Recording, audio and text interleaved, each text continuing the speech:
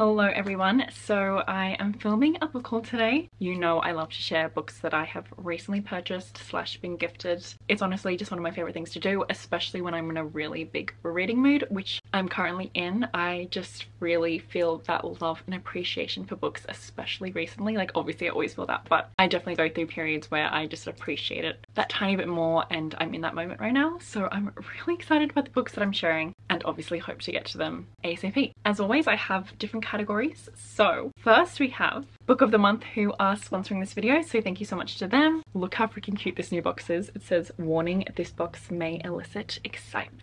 So yeah, I love Book of the Month. If you don't know, they are a super popular and fast growing online book service for readers, and they are truly amazing. Basically, they work to promote new and emerging authors and help readers discover new books that they love. So obviously I'm on board with that, and I have read some amazing books through Book of the Month. All the new book releases can obviously get overwhelming because you don't know what's out there or what you should be reading. So basically the team at Book of the Month helps readers by vetting hundreds of books every month, and then they give readers their choice from a curated selection of new and early release book titles. So basically that means that you'll spend more time reading and less time researching, and they always choose books from different genres, from authors from different backgrounds. It's definitely a diverse selection, and every month I'm just like, wow, how do I choose? So they have 7 selections for March. So those include Lone Woman, The Soulmate, The Adventures of Amina Al-Sirafi, Weyward, The London Seance Society, Rootless, and Last Russian Doll. So my selection would be between these two books. Rootless by Crystal Zara Apaya is a book that I mentioned in my most anticipated releases video, and I was so excited when they had it as a selection because I was obviously planning to read this, and I'm so excited that I have this beautiful Book of the Month edition. And basically this is adult contemporary fiction. So this follows Eve and Sam, who met as teenagers, and they form a relationship and then they get married.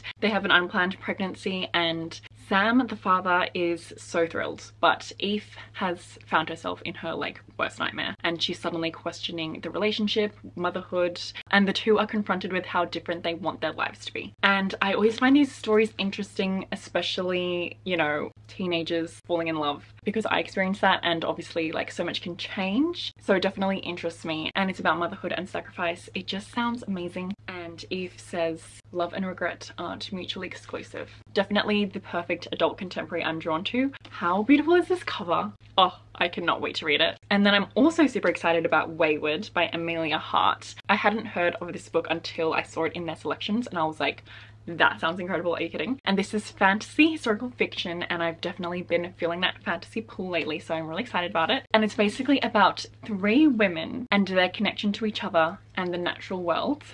That just sounds like a dream. So yes, we follow the stories of these 3 women across 5 centuries, so from 1619 to 2019, and it's supposedly an enthralling novel of female resilience. Very excited about this.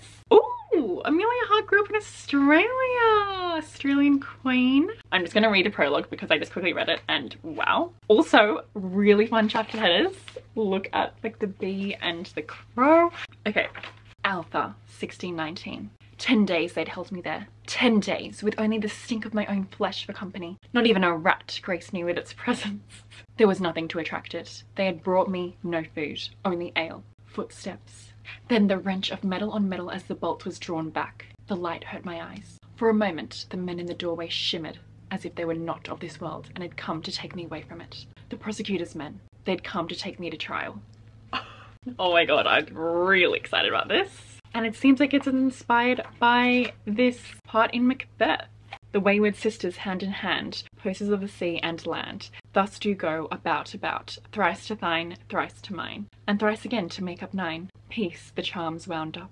Wayward is used in the first folio edition of Macbeth. Oh, in later versions, Wayward was replaced by Weird. Fun!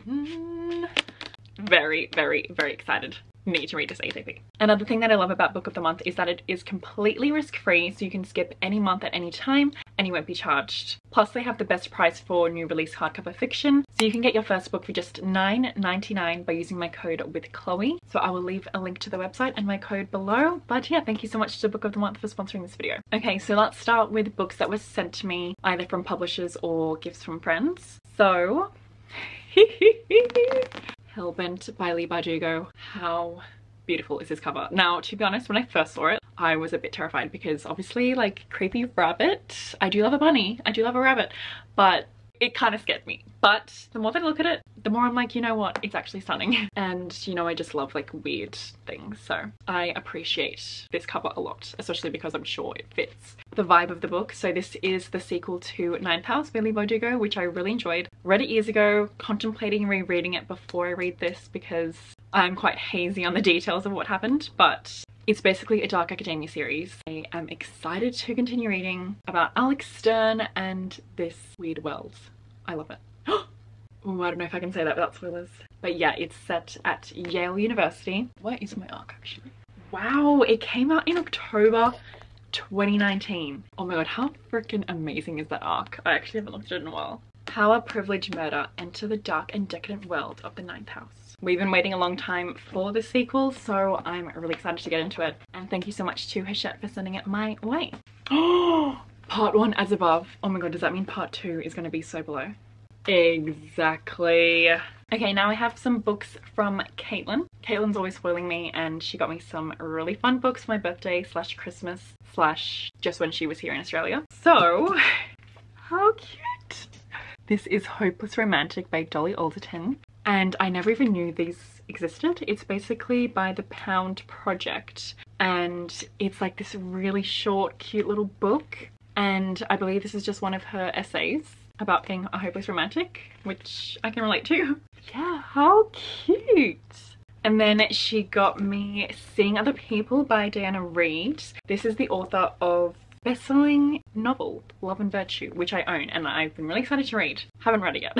But Caitlin and I were like, maybe we can do like a double feature where we read both books in one day because we both feel like we're gonna love them. So this is an Australian author, and Caitlin actually got me this beautiful signed copy. And basically this is a darkly funny story following two very different sisters and the summer that stretches their relationship almost to breaking point. You know I'm all about a sister story, so thank you, very excited. Then she got me Drop Bear. Love this edition, it's so cute and it has like a million awards, so I have high hopes. Drop Bear interrogates the complexities of colonial and personal history with an alternately playful, tender and mournful intertextual voice, deftly navigating the responsibilities that gather from sovereign country, the spectres of memory and the debris of settler coloniality. So it's a mix of poetry and essays, and it offers an eloquent witness to the entangled present, an uncompromising provocation of history, and an embattled but redemptive hope for a decolonial future. So I'm very excited about this. And then when we were at the bookstore together in Sydney, we saw this book and we were like, wow, that's beautiful. And I was like contemplating if I should get it, and Caitlin's like, I'm getting it for you. So she got me this, and I actually haven't opened it yet because I wanted to do it on camera. Obviously I've seen what it looks like inside in store, but let's do it. Okay, so this is New Retro Illustration, a beautiful art book. Like, are you kidding? I love it. Look how freaking cute. Like, it's actually insane. So I am so happy to have this, and I'm going to put it at my gaming desk. Oh, wow. Oh my god, actually insane. Honestly, one of my favorite ways to get inspired when I'm feeling a bit down or like, yeah, creatively uninspired is just like flicking through art books. So I'm very happy that I have this and I love it. And I love Caitlin, obviously. Then I was sent Icebreaker by Hannah Grace. I'm really excited about this because it's a sports romance, which I love. And this has been super popular on TikTok for ages, and I've been curious about it. So I'm really happy that I finally have a copy so I can read it. And it's basically about this figure skater and this ice hockey player. Wow. So if you've read it, please let me know what you think. I am very excited. Then Kevin got me this book for my birthday, I believe. And this is Highly Suspicious and Unfairly Cute by Talia Hibbert. I adore Talia Hibbert. I've read quite a few of her books and love them. I'm excited to see how she tackles like a YA romance, because all the books that I've read from her have been adult and this is her first YA romance. And not gonna lie, I was a bit trepidatious because I was like, why are we doing YA? Because obviously she's so good at writing adult romance, but obviously follow your heart. Like if that's what she wants to do, I'll support it. But you know, I was just a bit like, oh, haven't been in the YA moment, you know, is it going to be as good as the romance, like the adult romance books? but I have seen quite a few good reviews, so I'm excited and it sounds really fun. It's basically about this girl who is like a content creator, but she wants to be a lawyer, and this guy, and they used to be best friends, he abandons her for the popular kids table. They don't speak for a while, but then they are at this like survival course in the woods and they're forced together. So it's going to be like a second chance of romance, and yeah, I'm very excited. Okay, and then beautiful Reader Bunny helped me get this book from the UK. So this is Beautiful Birds Where Are You by Sally Rooney. If you saw my vlog, my recent vlog with Caitlin, then you would have seen this because I gifted one to Caitlin as well. But yeah, basically this is the beautiful new edition. Like, it's like the holographic spine.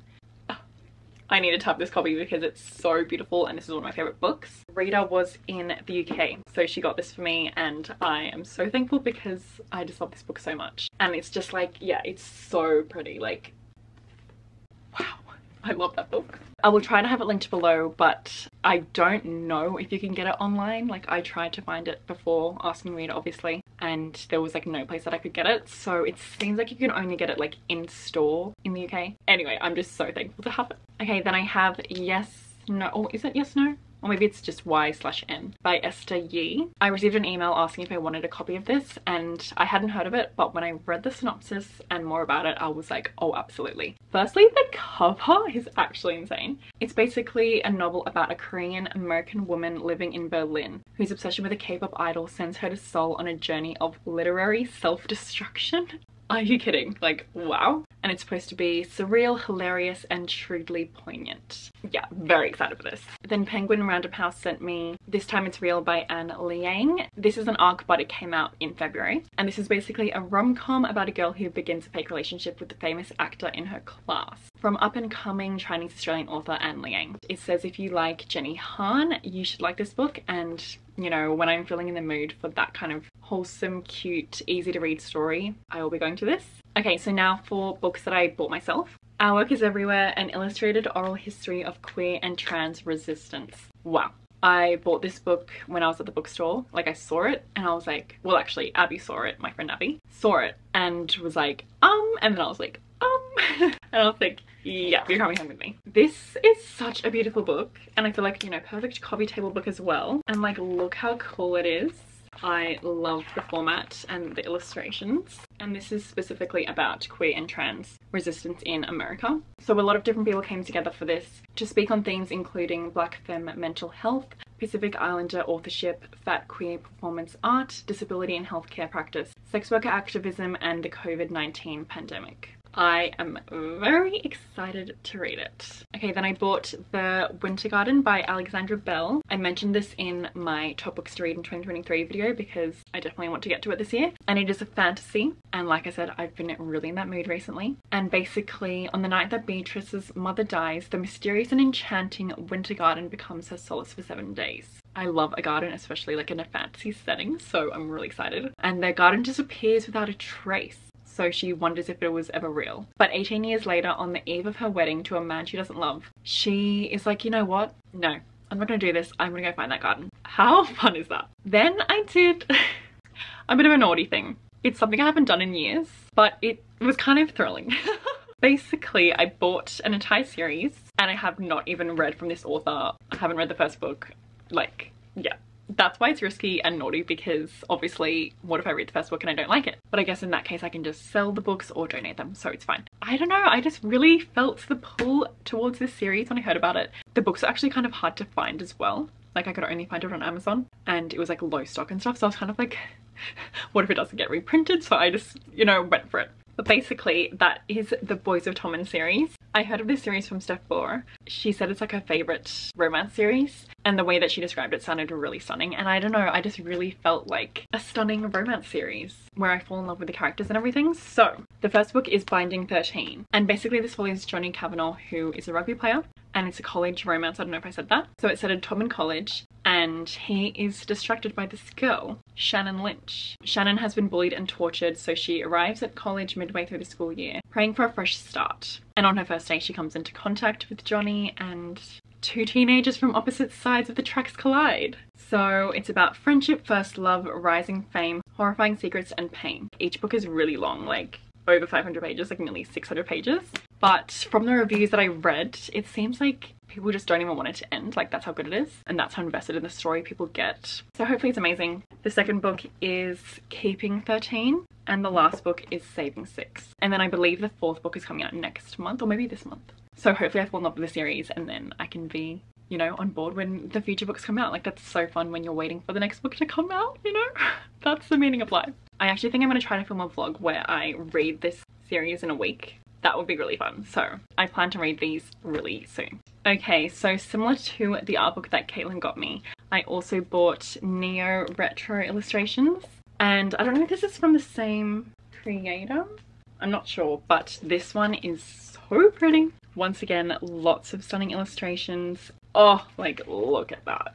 I am just obsessed. So once again, I'm gonna have this at my computer. So these two books will be, oh, beautiful. Then I bought Mother Thing, which I am really excited about because I've seen a lot of people say how incredible it is. And it is likened to Bunny. So obviously I will be reading.